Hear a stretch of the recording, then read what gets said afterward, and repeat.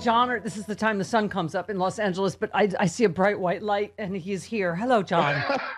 Yeah, wow. For those who can't see Stephanie on Zoom, my goodness, they gave you the Merry Heart lighting today, didn't they, Stephanie? Yes. You're trying way too hard. You're a fine-looking woman, Steph. You don't need that. Am I giving anybody seizures? Hi. Good morning. Oh, my goodness. Hi, hello. Nice to see you in your new home on the sun, Stephanie. Thank you. I am doing the show from the surface of the sun.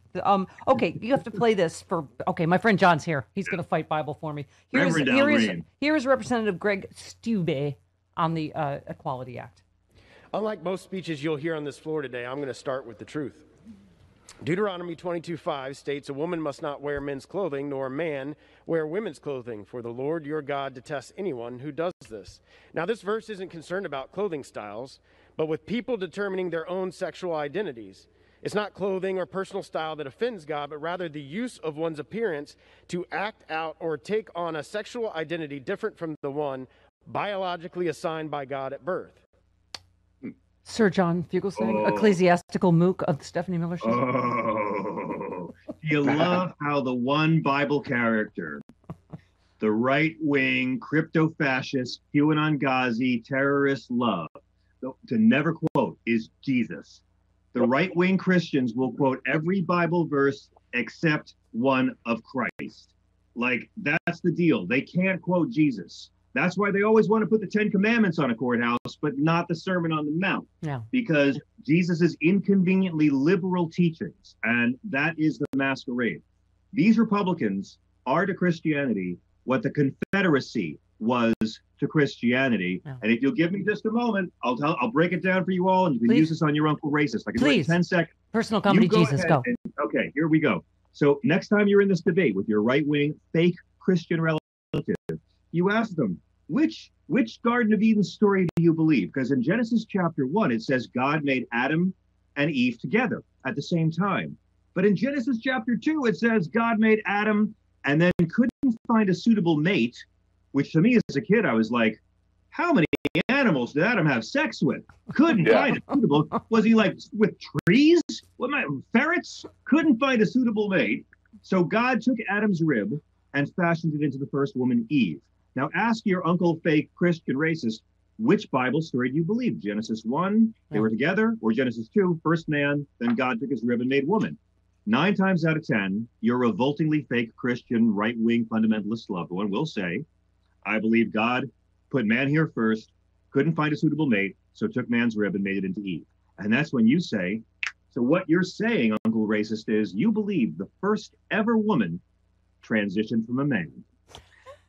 Because they've never read the Bible. They've never read it. Right. They use the Bible just to suit their bigotry. And that's the beautiful thing about religion. It's a mirror to show how good or douchey the gazer is. Because the Bible was used to uphold slavery. It was used to uphold segregation. It was used to uphold discrimination against LGBT.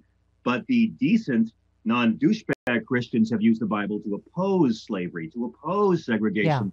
And to lift up LGBT people. So it's the difference between our American Taliban and the people who actually want to do what Jesus said, which was, don't be a schmuck. Yeah. Yes, he was Jewish. He would say that. He'd say, you're giving me, Spilkus in my connected gazoink. Okay. I love what Al Green did yesterday. I was just going to say, here's Al Green channeling John Fugelsang. You used God to enslave my foreparents. You used God to segregate me in school. You used God to put me in the back of the bus. Have you no shame? God created every person in this room. Are you saying that God made a mistake?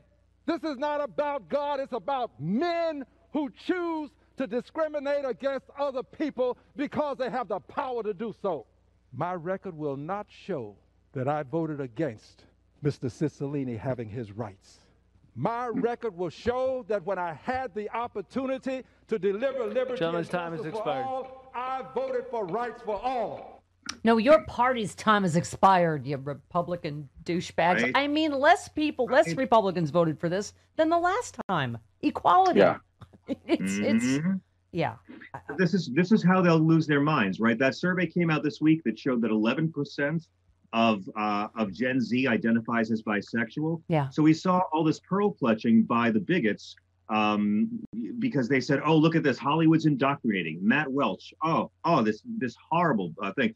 Hollywood is indoctrinating young people into being bisexual, and I'm like, that's not how it works. The reason why there was 0.3 greatest generation identified as bi, but 11% Gen Z, is not that anyone has been recruited.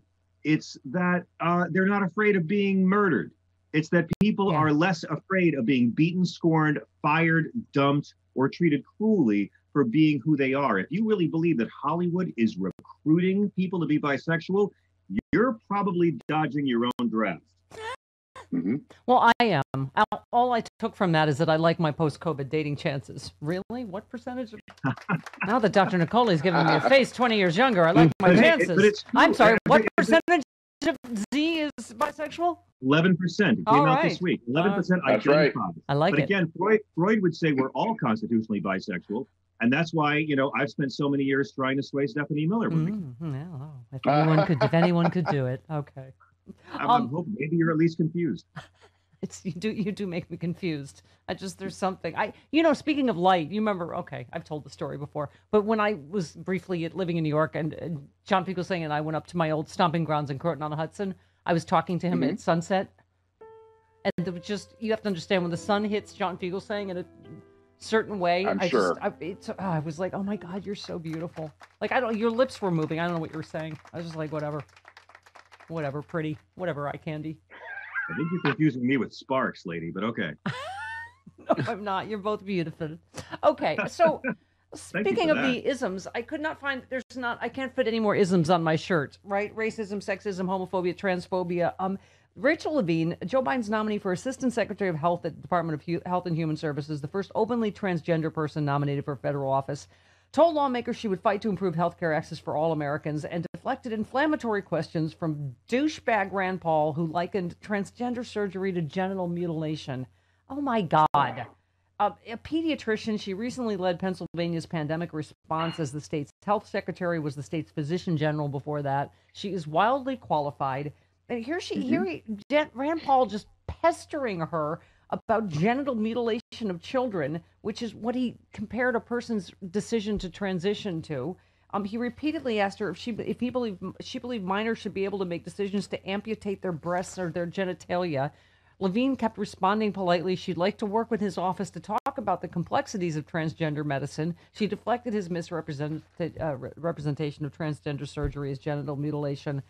And all Rand Paul says is, let it go on the record, the witness refused to answer the question. I mean, they're ignorant and mean and just... Yeah, and the meanness is the point. Marjorie Taylor Greene wasn't just being mean to a congresswoman, she was being mean to an LGBT kid. Yeah. The meanness, the cruelty, that's the point. That's their selling point. Rand Paul is a fake doctor raised by a real racist. Yeah. And it's no surprise to anyone what he did. And by the way, we have legal genital mutilation in this country for children. If you want to get technical, it's called circumcision. Okay. Yes. Over there, it's genital mutilation. Here, it's good old time religion. Yeah. And, right. I'm sure I protested in my own way when I was a baby. Well, listen, if it was anywhere near that size, I mean, I don't. Oh my God! I don't even know what kind of pants are available for John Fugelsang. What? Yeah. Okay. Yeah. No, that was a different moment with John Fugelsang. We were backstage. I'm going to say one of the first shows, Madison, and I just found myself drawn to his nether regions. I was like, just wow, Tell John. all your great female listeners this, please. Spread right, this, and you were just like, my eyes are up here. My eyes are up here. He couldn't move his legs because he couldn't move his legs because he was cramped in the back of a compact car. That's true. That's also true. But that's part of my fetish. But yes, I had to go back for a second circumcision as a baby. It's really awkward. I'm the victim. That car was so small that John was in stirrups. So it was really just, it wasn't about money. It was just me getting a better view. Wow, this segment's going to some great. This is dust off the shelf in the Museum of Broadcasting for my opinion. People. That's all I can say. This is our Me Too Time's Up segment. Oh, listen, I wouldn't be the first woman to objectify John Fugelsang. And you can objectify him too. April 10th. You were the one that had to remind me it's the 10-year anniversary. You will not believe the extravaganza we are planning for the next Sexy Yep. Liberal You don't virtual live in the tour. past as much as me, Stephanie, but yeah, it's really, really exciting. Well, And there's it's- archival it's- footage, so you can see what I'm talking about with John Fugelsang. I'm just saying. Okay. There's Wow. amazing archival footage. Some of it, like a lot of us haven't even seen from the 10-year, Yeah. right? From the tour, we're obviously doing a bunch of new material. All of the celebrities, past and present, will be invited. It's going to be amazing. 10-year anniversary, April 10th. Get your tickets now. SexyLiberal.com. They're not on sale yet. Oh, They're not on sale yet. Oh, pardon me. Was I Yeah, premature? Tickets coming soon. Pardon Tickets me. coming soon. You Get all prematurely. lathered up and be frustrated right now. Yes. I frequently am premature when I'm in the presence of John Fugelsang. Just sometimes just even tantrically before I even. You are regressing, lady. You are regressing. What did COVID do to your brain? Don't know. I'm so lonely. Lingering effects we discuss. Listen, this is like some horrible human experiment that I can't be touched by a human, and that I am forced regularly to talk to the most beautiful men in the world, like John Fugelsang. But I can't touch you. I can't. I came here to celebrate Oreos, lady. I came here to celebrate Oreos for being so progressive. You said you just took off your COVID weight, and now you have to start eating Oreos because they have taken a stand. Now, are they for gender neutral Mr. Potato Heads, or no? What's the Oreo thing? Oreo just all Oreos did was tweet trans people exist.